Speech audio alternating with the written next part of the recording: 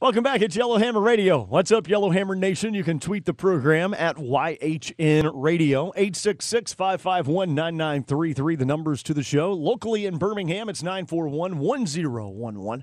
Three great ways to hear the program: 95.3 FM, 1260 AM, and, of course, the Superstation, 101.1. Yep, we'll catch you 3 ways to Sunday. Glad to be back in the studio. Appreciate Scott Beeson hanging over for a little while there. We had some good laughs at the end in the second segment. That was fun. I was on assignment this morning, which put me a little bit behind. We've got some really awesome Warrior Wednesday stuff coming your way tomorrow. So stay tuned for that. We're really excited about the Warrior Wednesday podcast. WarriorWednesday.com. Find out a little bit more. That's why I was absent for the first 10 minutes of the show. Yes. But I'm glad to be back. And I tried to make that clear without going into detail. There was a legitimate reason. There was a legitimate reason, and I saw a perfect opportunity for a shameless plug for Warrior Wednesday, and so I thought I would take it. Why not, you know? Yeah. Why not? Why not? As we come back on Yellowhammer Radio, we are live from the callks.com Heating and Air Studio, Alabama license number 11120. I am Scott Chambers. Andrea Tice here. And joining us in the studio, we are so happy to have with us Jefferson County Commissioner David Carrington. How are you doing today, sir? I'm doing great. Good to be with y'all. Well, glad to have you with us in studio. You are a candidate for governor of the great state of Alabama. I am. What made you decide I want to take on the office of governor? Why David Carrington? Well, we surely didn't start with that ambition. We started with the ambition of cleaning up Jefferson County 8 years ago, I guess. County was in quite a mess, in a ditch. Had some significant problems, $3.2 billion of sewer debt, sewer receiver that planned to double rates and then double them again in 2 years, and $100 million of general obligation debt. We had the hospital that was losing $10 to $15 million a year. We were running a county home that was losing $2 to $3 million a year. And so I had a successful experience as the president of the city council at Vestavia, and we had some challenges at that time. So I decided to run for county commission. I'm not a career politician, really strongly believe in term limits, so I was only going to serve 2 terms in Vestavia. I was going to go home, run my business, enjoy life, and then the county commission position came open. And I said, well, you know, I've learned something about cleaning up messes. I'll go clean up another one. Well, that you did. A bigger, messier one. A bigger, and so, you know, sometimes I feel like I'm sort of the janitor. You know, I'm going to come clean up the mess created by other people. And obviously the state of Alabama is, I don't think very many people would argue with me when I say that it's a mess and it needs to be cleaned up. And so, you know, I have experience cleaning up messes in a city government, a county Let's talk government. about that. When you were on the county commission, Jefferson County was in bankruptcy, and you were helping the city, helping the county, and you guys actually emerged from bankruptcy, if my memory serves me correctly, a little over a year ahead of schedule, right? That's right. To go back, we weren't in bankruptcy when I took office. We were bankrupt. Right. You know, like the state is bankrupt, Sure. like the federal government's bankrupt. We were actually bankrupt. We weren't in bankruptcy. Right. We spent a full year trying to negotiate our way out. That wasn't going to happen. So on the last day of our first year in office, we filed what was at the time the largest municipal bankruptcy in U.S. history. Then it was estimated at best case we'd get out in 36 months at an approximate cost of $40 million. We shaved a year off of that. It was 25 months, saved about $12 million. The county's fiscally and operationally restored now. As a matter of fact, we've been described as the boring government. And sometimes I think, you know, my theme ought to be make Alabama boring again. Well, and it's a great motto when people are just coming out of scandal and financial issues. All of a sudden, boring doesn't seem so bad. Yeah, I would much rather Montgomery politics be boring than the excitement we've had over the past 2 years. That's another word for unintrusive. There you go. You know, and getting the job done and staying out of people's hair. You know, that's exactly the point I was going to say. In the old days, we used to say we want the trains to run on time. By that we meant we don't want to think about it. Right. We just want to happen and be cost effective. And so, you know, Jefferson County's government, quite frankly, is boring. And that's a great way to be. And I would love to be sitting right here 8 years from today and we talk about what's happening. And I go, I don't know, we're just really boring, you know? Yeah. I know, I like that. I like that. Okay, That's well, a we good might make mentality. that our new tagline then. Make Alabama boring again. You might want to talk to some consultants about that first. I got two. I've got two that have the pulse of the state right Yeah, here. right. On the outside, it sounds great, but when you break it down, I don't know. there's going to be someone that's going to call that out in a campaign ad. I'm just saying. Okay. Well, Could you? In Yeah. politics, Yeah, there we go. right. that's true. Yeah. We're strategizing on the radio. How Could you do a nice. little adverb there and say boringly productive? Yeah, maybe that. I don't know. That's good. We just do it, right? Just do it. That's all we want. Maybe we could use that. You think that theme has been used yet? Basically, what you're saying, if I'm not mistaken, Mr. Carrington, is you're saying no drama. No drama. We don't want drama both from the actions and behaviors of our governor and or the sloppy, messy use of money, taxpayer money, on the part of the government. No Right, drama. We had the opportunity to actually cut government more than 25%. We had to. The county has to run a balanced budget. We don't have a choice. And so with the challenges we faced, we actually cut services. We reinvented services. We outsourced services. I'll give you an example on the hospital. We were losing $10 to $15 million a year. We had 37 patients a night.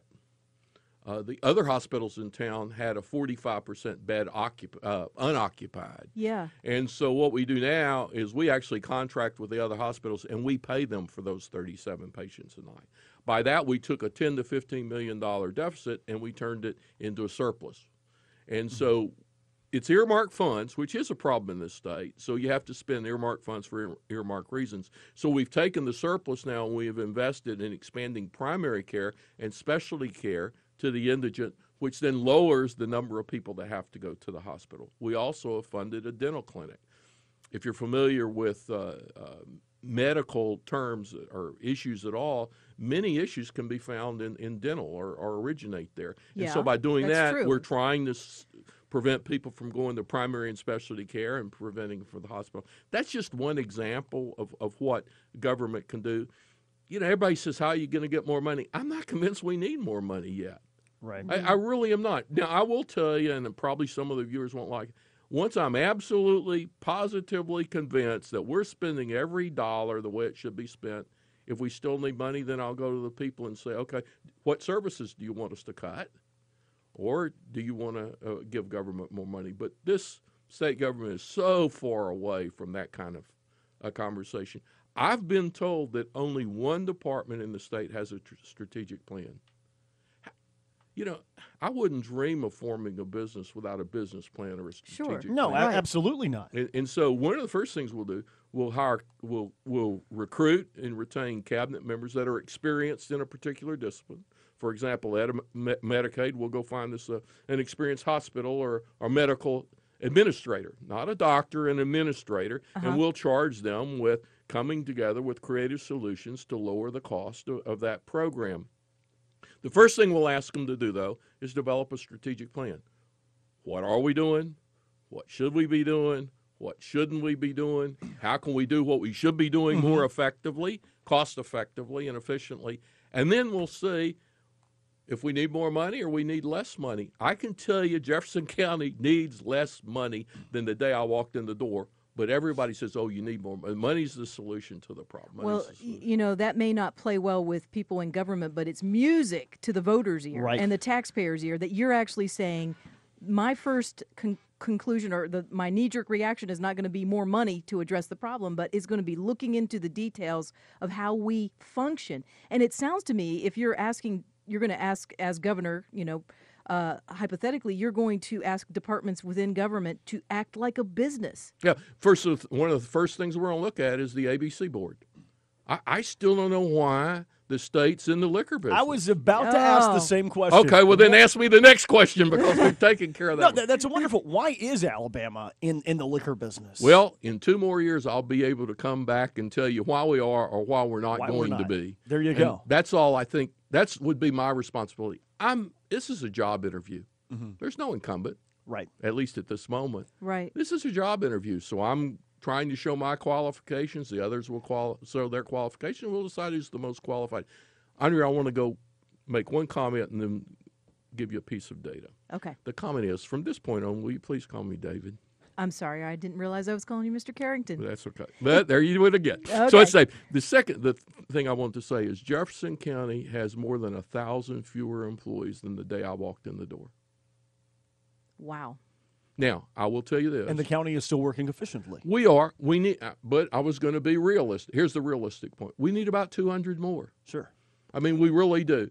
And actually, the number we've cut is closer to 1,500. So we need 200 more. And the analogy I use is we prune the tree. Right. You've got to prune the tree in order for it to grow. And now we can identify, you know what? We need one more person there, not 10. Yeah. We need Right. 2 there, not 14.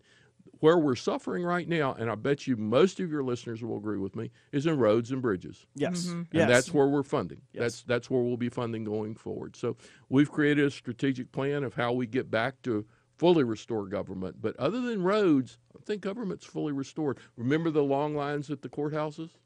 Yes, Gone. Yeah, that's Gone. right. No more. Right. So Our guest is David Carrington, Jefferson County Commissioner and gubernatorial candidate for the great state of Alabama. We're going to come back and continue talking to David Carrington, and we're going to take some phone calls as well. If listeners have some questions from you, you can line those up right now at 866-551-9933. Questions for David Carrington. We will be back right after this, live from the callks.com Heating and Air Studio, Alabama license number 11120. Welcome back at Yellowhammer Nation. I am Scott Chambers. Andrea Tice here as well, and we're in studio with Jefferson County Commissioner David Carrington. That's right. David, thanks for being with us here today. We appreciate it. You are running for governor of the great state of Alabama. A lot of people, there have been a lot of names thrown around, people that's going to be jumping in that race. Looking at the field of candidates that's out there right now, what makes David Carrington better than the other candidates that are in the race? Well, I was president of the second largest government in the state of Alabama during some very challenging times, and things are much better now. And the only government larger than Jefferson County in the state is the state. That's right. So I'm the only one that can make that claim. David, you mentioned that at one point you wanted to go back into your business. What do you do? We actually have the largest independently owned NASCAR memorabilia store. We're on the internet. We formed that business in 1999. So I'm sitting here visiting with y'all, and someone in Iowa is buying a Dale Earnhardt Jr. hat. Wait a minute, I need a hat. Isn't this a great country? I need a hat. You need a hat. You definitely need a hat. It's a good thing you This came is in interesting studio. because Andrea has just now been introduced into the world of NASCAR. We took My her very out to first Talladega. time. I went to Talladega. Oh, did you really? Yes. How'd you like it? It was fantastic. We I was couldn't keep down her there. away from Dale Earnhardt Jr.'s pit. I Seriously. hung around and stalked the pit crew. That's all I could do. Well, my wife, the first time she went, she loved the pageantry, the color, the It's energy. And so I think people that aren't fans can actually enjoy the race and the experience there. So that's what I do. Yes. That's well, interesting. That's what pays the bills. There you go. That's very nice. It's not politics for anyone. But that shows that you run a large-scale business, and you've been doing that in the private sector and the government sector, and you are ready to take on the state of Alabama when you look at the fiscal challenges Alabama faces. One of the biggest problems Alabama has is they cannot balance a state budget. Why is that? Well, by definition, they have to balance it, but they continue to steal from Peter to pay Paul. Right. We talk about education funding, but if you look at the education budget, there's a lot of things that are being paid for out of the education budget that's not education. And so part of this whole strategic plan is to try to get at a table like this and put everything in the right bucket to see exactly where we stand. I believe that we ought to keep separate budgets. At one time, I didn't think that, but I've now observed after study that money will be stolen out of education to support the general fund. So we ought to have separate budgets. To the converse, the problem in the general fund is we have no revenue growth. The taxes are not revenue growers, so you continue to steal.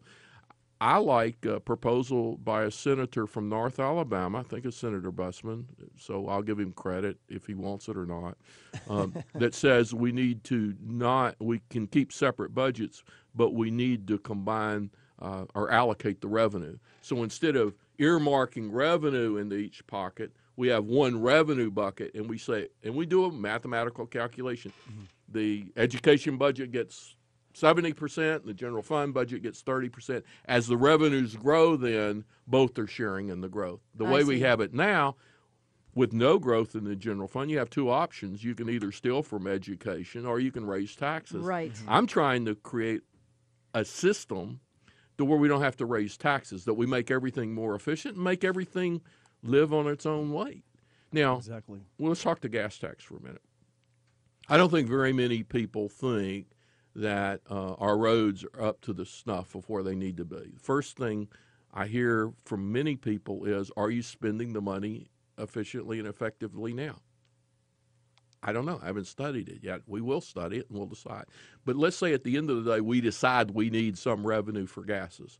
That is one situation where I think it should be earmarked, because if you put a gas tax, it should not go to pay for mental health. It should go to pay for roads. Right. The way I would prefer to see that happen is the legislature authorizes the counties. If the county commission and the voters want to approve a 3-cent sales tax or 5 cents to improve the roads, that's fine. That's representative government. I don't think necessarily Jefferson County, we're a donor county, should have to pay. If our citizens are going to pay taxes, it should be spread all throughout the state. Or it should be spread, because we benefit from better roads elsewhere, but it shouldn't be 1/3 of our dollars shouldn't go elsewhere. You know, I'm all for one and one for all. I mean, but that allocation needs to be thought through better. I like that idea, because basically the taxpayer is seeing an ROI, a return on investment. Yeah. To their immediate area, right. not somewhere else. Right. I mean, like I say, we're a donor county. If we collected $3, we get $2. Mm-hmm. I think maybe even a little less than $2. Very interesting. You know, Scott mentioned, he brought up this issue of going in and you were asking why government can't seem to budget, to balance the budget. Do you think that part of it is just this political mentality where we can't say no, we can't fire people, we can't say the hard things that need to be said? And did you encounter that when you took on the job at Jefferson County as commissioner? Yes. Okay. You know, several things. You know, you start with the strategic plan. We've got to go back to that. Yes. Then you force people to live within their means. You know, and that's the part we don't want to do. I mean, there's one revenue source I've been told that was earmarked, and let's say they needed $100,000 a year, but it was earmarked funds. They might be getting $400,000 or $500,000 a year from the earmarked funds. So there's no reallocation of resource with all the earmarking. About 92% of our dollars are earmarked, and that creates gluts on one case and starve it on another case. Yeah. So. And you asked a question, Andre, and I got off track. What was the? Well, what did you encounter? Right. As you took on your job? Well, I mean, we had to reduce a lot of headcount. And basically, you had to go in and do the hard thing. Which we had to surgically remove people. I hate to say that. You know, and I don't take great pride in that. I blame the prior commissions that let it get bloated. Sure. And, you know, we're getting ready to do a refinancing. And one of the things I've written a letter for my future commissioners is, once we're in equilibrium, cut the tax. I mean, who says it's got to be 1%? Why can't it be 0.75% or 0.775% or whatever? Don't let government grow, or you're just going to get back in the same situation that you were before. But we did encounter that. You know, we touched on it. I don't know how much time we did. We made a decision for the county home. We could talk about the nursing home if we have more time. We made a decision there. We've partnered with the Humane Society on animal control, a phenomenal program that maybe we can talk about next time. So we've discontinued some programs. You know, we just went through government and said in, out, in, out, in, out. And you know what? I don't get any complaints. But isn't that exactly what a business has to do? If they find that they need to generate more money or bring in more profit, they don't just say automatically, let's raise the price on our product. No, because you're in a competitive environment and you're going to go out of business. That's part of the problem. Government's not competitive. We're a monopoly. They don't have a mindset that's, you know, that actually views the money as not their own, as someone else's they're supposed to steward. And I know we're running out of time, but I have to say this real quick. I wish I had $1 for every time somebody told me, well, it's the state's money or it's the federal government's money. And you can go back and see the record. I always said, it's our money. Good It's, for it's you. not your money; it's right. our money. And by That's our, exactly I mean the We the citizens. taxpayer, right. We the Yes. taxpayer. Right. It's not. There's not free money from the state. There's not free money from the federal government. Correct. Our guest is David Carrington, Jefferson County Commissioner, Alabama gubernatorial candidate. I was looking at the schedule. I believe we originally had you scheduled to 12:15. We went a segment early, but can you stay with us anyway? Yeah, Perfect. I'm committed to 12:15. Okay, perfect, because we do have some callers that want to get some questions good. in, so we'll have David Carrington with us for one more segment. We've got a question right now from Dave Richardson, our producer dealing with taxes. He wants to know what you would do as governor. Dave? Do you believe in the fair tax or the flat tax? What do you think about that? You know, I'm an old man, and throughout my history, I think I've believed in everything because I don't think what we've got now is working very well. You know, I think it merits to really seriously look at the fair tax. That's all you can. Wow, That's all a you can good. say. That was a good, easy question and a good, easy answer. Good question. Good, easy answer. I like that. Our guest is David Carrington, Alabama gubernatorial candidate. We'll come back in hour 2 with your phone calls at 866-551-9933. Get your questions in for David Carrington. We'll take them in hour 2. Jay Holland's got a look at news next on the Yellowhammer News Radio Network. Welcome back to Yellowhammer Radio, our numero dos, which means hour number 2 for those of you listening in Winfield. Shout out from Yellowhammer Radio. I am Scott Chambers. Andrea Tice here as well with a third person in studio. Yes. David Carrington here. Yes. Oh, look at that. He's on top of things. Gubernatorial candidate David Carrington. So how long did you kind of mull over this idea to run for governor to know Alabama needs change? Alabama needs help. The day we exited bankruptcy. December 3rd, 2013. You know, I think I mentioned in this interview, I'm a strong believer in term limits. I don't know if it's 2 terms or 3 terms. I'm not going to argue that. But I felt I set a vision and articulated some goals for the county. If today was May 2010 and we were running for county commissioner, I would say I want to recruit a professional county manager to separate the legislative and executive branches of government. Done. I wanted a right-sized government to live within our means. Done. I didn't know our means was going to go down more than 25%, but done. We wanted to resolve the sewer debt crisis with no new taxes or clean water fees. Done. I wanted to restore the public's trust in their elected county officials. Every measure, that's done. We're the boring government. And I wanted to jumpstart our economic development efforts. And last year, Jefferson County led the state in announced projects in investment dollars, and we've done more than $1.5 billion in the last 2 years. Done. So I set my goals. We achieved the goals. Time to move on. And so I started really seriously thinking about running for governor. December the 3rd, 2013. Maybe I went home and took a nap. December the 4th, 2013. What a great proving ground for you. You went in and you untangled a snarled financial bureaucratic mess. And you haven't seen my little handout, have you?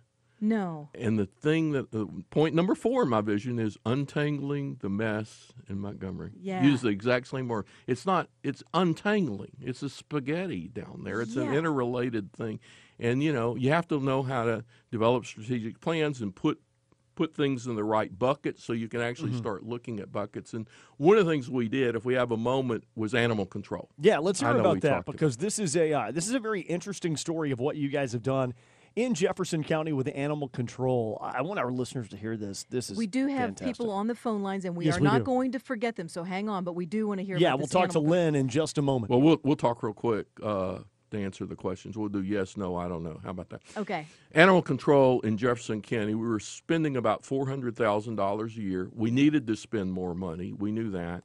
We needed a new facility. The roof was leaking. It was horrible for the animals and the workers. That was going to cost about $2.5 million. Instead of saying, well, let's give them another $200,000 a year and build another building, we did a joint venture with the local Animal Humane Society. Now the Humane Society is responsible for animal control. In the old days, about 90% of the animals were euthanized. Today, about 90% of the animals are adopted. The county still pays $400,000 a year. So were the animals in the old days euthanized because it was 7 days? Yes, some were, but some of them just needed a little helping hand. The Humane Society has done a joint venture with Auburn University to where an Auburn vet student got to do 2 to 4 surgeries a year before they graduated. Now they come here for 2 weeks and do 20 or 30 surgeries. Amazing. Tuskegee is now going to join the program. That So even increases it. That's incredible. We're still spending $400,000 a year instead of 90% of the animals being put to sleep. Now 90% of the animals, it might be 87 or whatever, and the only animals that are put to sleep are the ones that can't be healed, that the doctor doesn't have the ability to do it.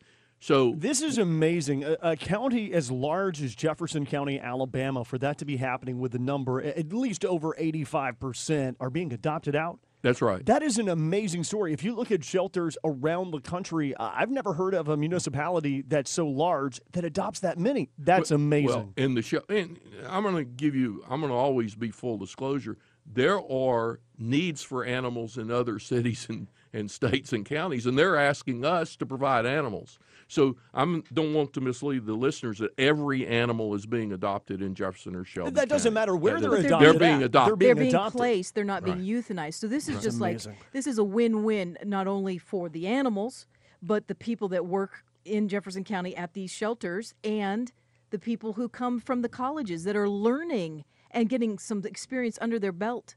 And the taxpayers. It's and the taxpayers. So it's a win-win-win-win. It is. Yeah. It really is. But all you need is someone who's willing to ask questions, not give answers. I don't know all the answers. What I've learned how to do is ask questions and not take a flippant answer and drill down and drill down and drill down until you get to the core answer. Wow. So That's exciting. Yeah, I find that very exciting. It's getting, taking care of business from the ground up. We heard before in one of the previous campaigns, Alabama needed a doctor. Alabama needed a doctor. We were in such dire straits. Well, it turns out the scalpel was broken and the scruples as well. It's very interesting what happened there. And so, I like your approach. I really like your approach. Our guest is David Carrington, Jefferson County Commissioner, Gubernatorial candidate for the great state of Alabama. And you are standing by on the phone lines at 866-551-9933. Let's go to Gadsden, Alabama, where we have Brother Phil standing by. Phil, what's on your mind today? Good afternoon, Scott. Good afternoon, Commissioner. good afternoon. I'm really interested. We just have seen our president fly over to Saudi Arabia and remind everyone that it's about the jobs, jobs, jobs. So I'm glad that you're able to do something for the animals who are in need of shelter, but what are you going to do for the families who are in need of revenue? Okay, I think it's a great thing, and I'm going to tell you to go to davidcarringtonforus.com and look at my vision, because one of my 4 points is we need to unlock jobs in and up. And what do I mean by in? We need to get more people in the workforce. Part of the problem now with middle income jobs is that we have 500,000 working adults without a high school degree. I was with a place yesterday, and that's one of their requirements. So we need to get those 500 people with a high school degree so they can move up in the jobs that are available. They just can't find qualified people. That opens up minimum wage jobs for high school students and college students where they can get a work ethic. Yes. Now, I will say this, and I got 2 more blinking lights I'm looking at. Go to davidcarringtonforus.com, but I will say Jefferson County led the state in dollars investments announced last year. We were number 3 on jobs announced, more than 1,000 jobs. We're getting ready to announce a new project in the next couple of weeks, 742 jobs in Jefferson County, and there's probably about 22 suppliers that we think will follow. Really? And when will you be making that announcement? Next, it's up to the CEO of that company as to arranging the schedule. Okay. So soon. Okay. Great question, Phil. We appreciate your call. Let's go to Lynn. You're on Yellowhammer Radio with David Carrington. Hi, Mr. Carrington. How are you? I'm doing great, Lynn. Yourself? Excellent. So we have right now an epidemic of student loan debt. As a matter of fact, I'm going to pick on Auburn here for a minute because I'm an alumni of Auburn and War my Eagle. kids are at Auburn. War Eagle. The average I used to could say that. The average undergraduate who's graduating right now from Auburn is carrying an average of $30,000. $30,000 in student loan debt. Would you be willing to support, because I'm going to be sponsoring a sunshine law for higher education that requires them, first of all, to divulge every single cost that student and parent are going to pay while they're at that university? Wow. I pulled out an article on that. I'm sorry. Go ahead. Oh, she's got two. And number two, where that money goes. I have been duking it out with Auburn, the provost, the board of trustees for 2 years now. And universities are not what they used to be. They used to be purely academic. They're money-making machines now, which is one thing.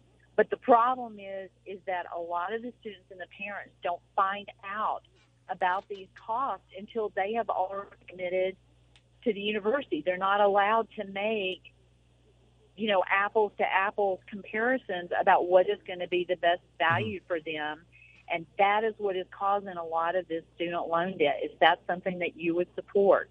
Yeah, I believe, I pulled out an article, maybe you wrote it, Lynn, 2 or 3 years ago, and said this makes a lot of sense to me because again, David Carrington for us, so you can go to the website now. It's not that I'm going to run out and say it. I said many of our college graduates don't have a degree where the jobs are. There are plenty of jobs out there, trust me. They just need the right thing. So when I sit and I hear this one graduated in philosophy, this one graduated in English, we need to, I would support, I'd have to see the exact bill, by the way, because I've learned the hard way that you have a concept and then you get a bill. And they're two different things. Many times they're two different things, or there's one gotcha in the middle of it that you got to watch. But I see no problem asking universities to say your child wants to graduate in English. They graduated from Vestavia Hills High School, where my sons did. The probability it'll take them 4.5 years to graduate. Here's the cost. And if they major in English, here's the job opportunities. So they can make, like Andrea said, an ROI decision. They might decide English is the best place, and we need Shakespeare's and we need John Grisham's and all that. But I think being able to make an informed decision is a good one. Absolutely. Well, the main thing is the cost. Most people are not aware of this, but colleges, I know Auburn is doing this. I can't speak to Alabama. They have created an entire new category called, Auburn calls it professional fees. Some other universities call it additional tuition. Basically what they're doing is that because they know they will get screamed at if they raise tuition, they are charging extra money and calling it something else when in fact it is tuition. In my daughter's case, it was 40% of the tuition. So if the tuition's $5,600, she has to pay an additional $2,200 a semester, none of which was divulged to us when she went into that major. Let me tell you another dirty little secret. Only 32% of jobs require a college degree.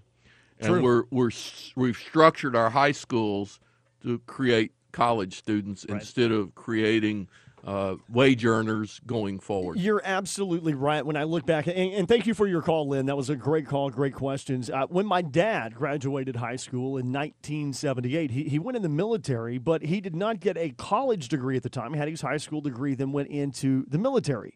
In those days, in the late 70s and early 80s, they were recruiting people to work, in industrial fields or in trades.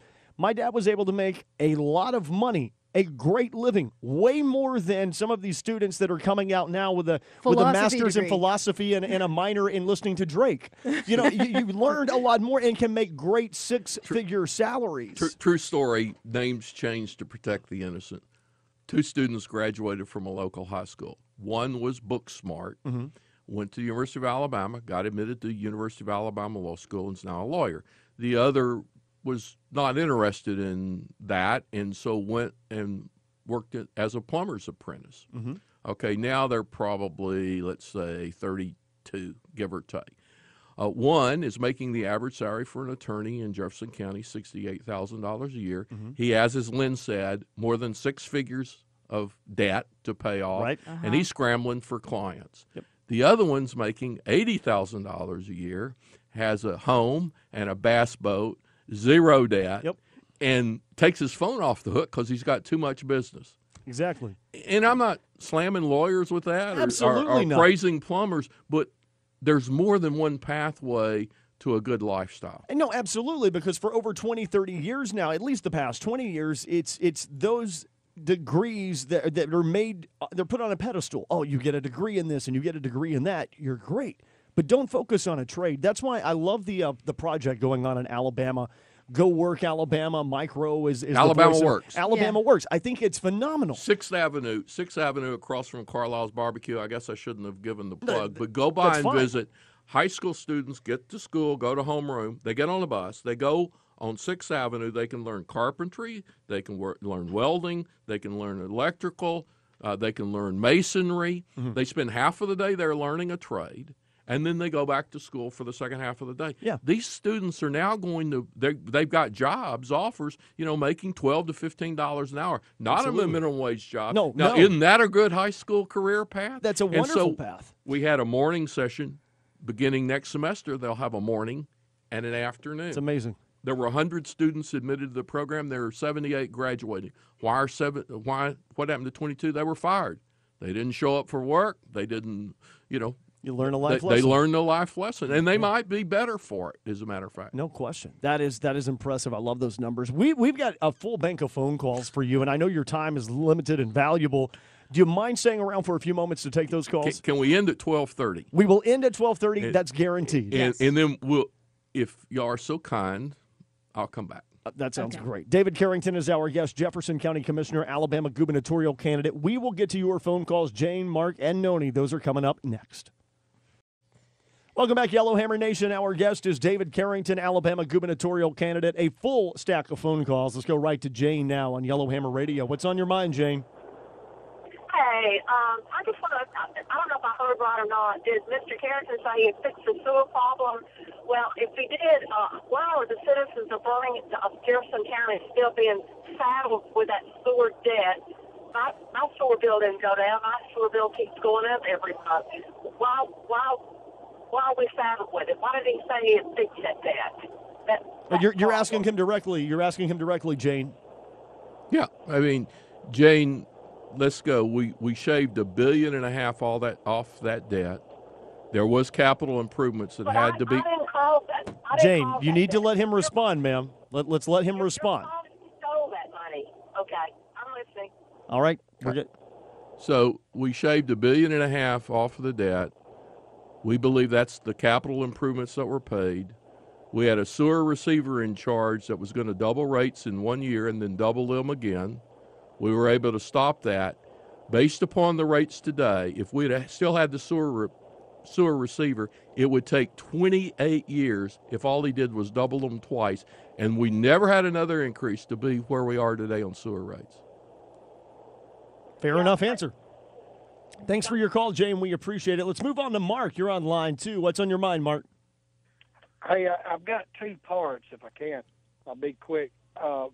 If I understood you right, you're all for the funding trade schools and helping the children learn a trade that don't want to go to college. Absolutely, 100%. Thank you, sir. And also on the I know it always comes up about the lottery. Would you be willing to? I know a portion of it needs to go to education, but divide it up for roads, industry, helping the rural fire departments,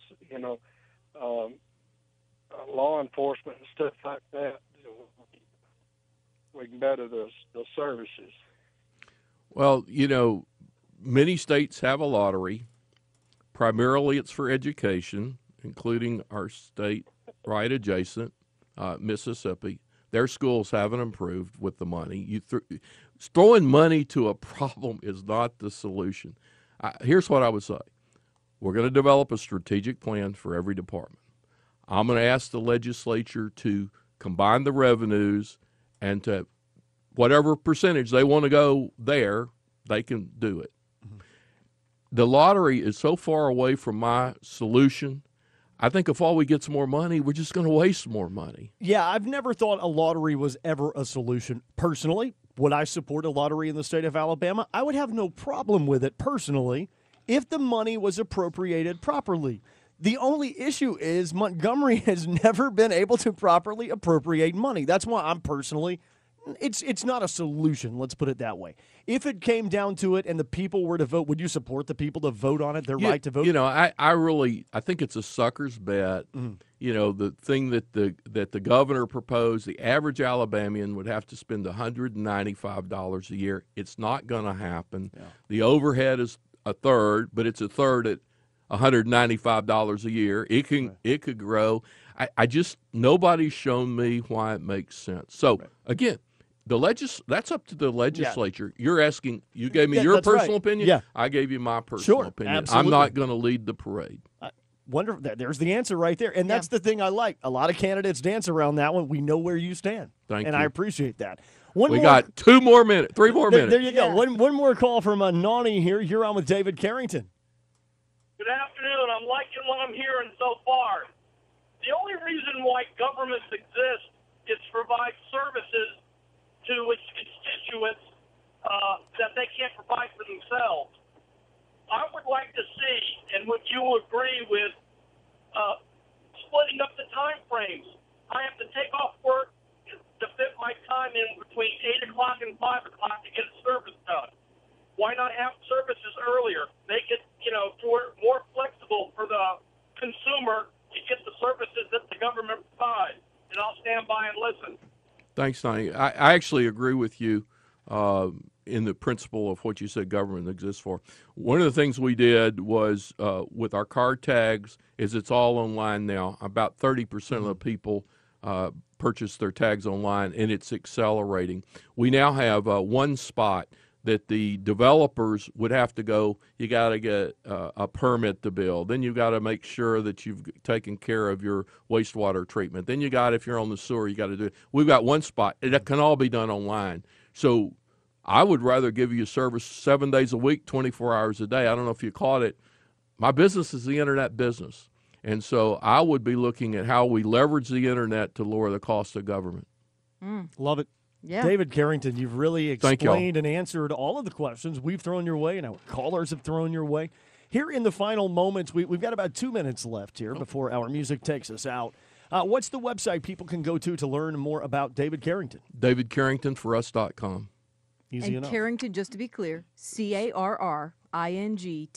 That's correct. And the for us is I have 4 U's, and the U's talk about jobs, education, trustworthy government, and untangling the mess in Montgomery. Is it the number 4 or the word 4? The number 4. Thank you. Okay. Yeah, David Carrington, number4us.com. And then Facebook, David Carrington for us as well. And Twitter, it's WD Carrington because they only give me like 15 characters or something. I saw that. WD is a William David. And are we Snapchatting and Instagramming? We're not yet. Between running a business, being an active county commissioner, being a good dad and granddad and husband, and running for governor, my plate runneth over. Dad, but anyway, husband, I love it. Grandfather. 7 grandchildren. 7 grandchildren. Yeah, from 13 to 1. How do they feel? How do they feel about Grandpa running for governor? Next time we have a little adopted Chinese granddaughter, and I'll bring you the heart she gave me on the day.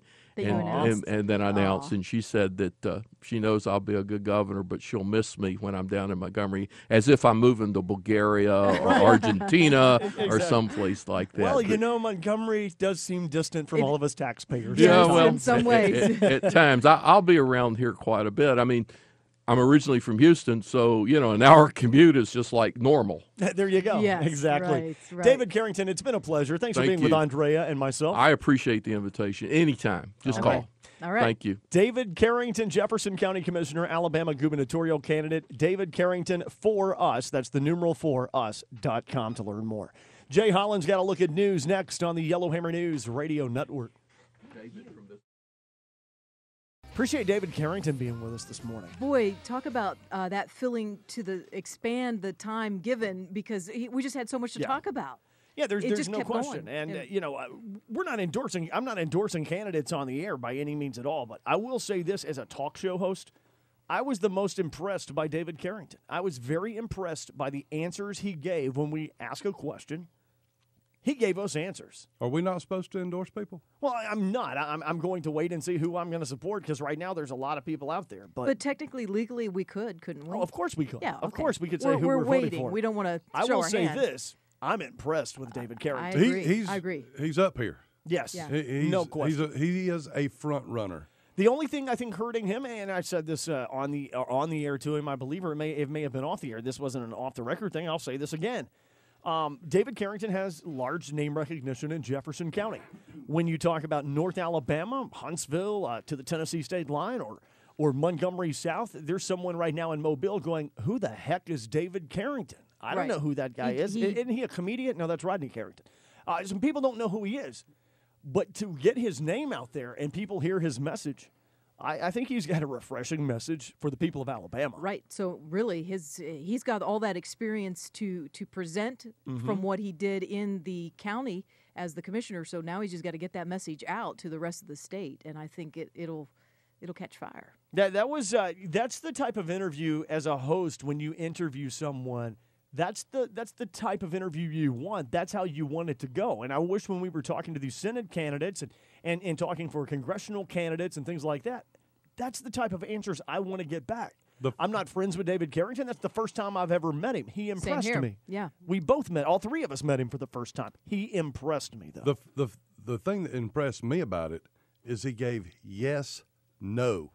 Right. He then could back them all up with facts, and then he would tell you why he had a yes or a no answer.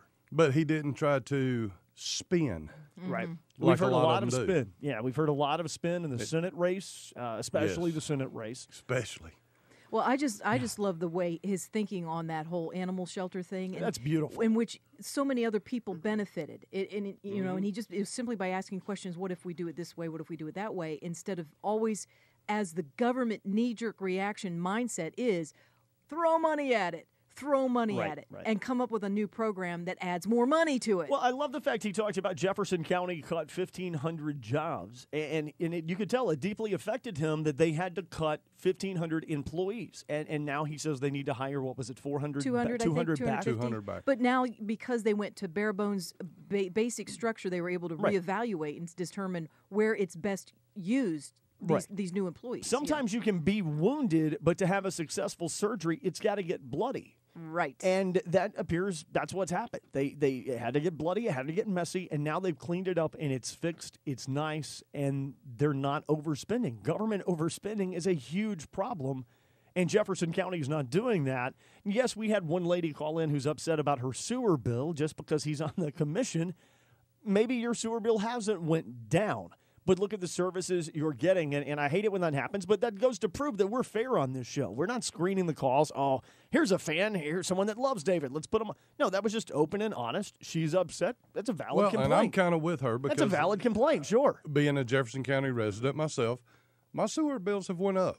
Mm-hmm. And he's only one person. He can't do it all. Right. But he gave a valid response and answer why. Because he said it could have doubled or tripled in 2 years. Well, I'm glad it hadn't because I can't afford it now. I would hate for it to have doubled. And then, because your sewer in Jefferson County is in with your water. Right. So you guys remember all the documentaries and all the news articles and television shows talking about the big bankruptcy in Jefferson County, how Jefferson County could become a ghost town and Birmingham could become a ghost town because the way Jefferson County was being operated, it was doomsday. Essentially, the largest municipal bankruptcy in American history. And Jefferson County's doing fine today. Emerged from a bankruptcy a year early. So sure, the sewer bills, you can complain about that, Dave, much as the caller did. But overall, I think he gave an honest answer and showed their effective solutions to solve all their problems. I was impressed. Yeah. I mean, think about it. What a hideous solution other people would have taken, which would have been to throw the price increase on the consumer as if they're the ones at fault for the bankruptcy. And they weren't the ones managing it. And yet that was they're going to be the solution. throw it on the taxpayer, make them take the brunt of it. Make them spend more money. Make them pay more out of pocket for something they didn't do.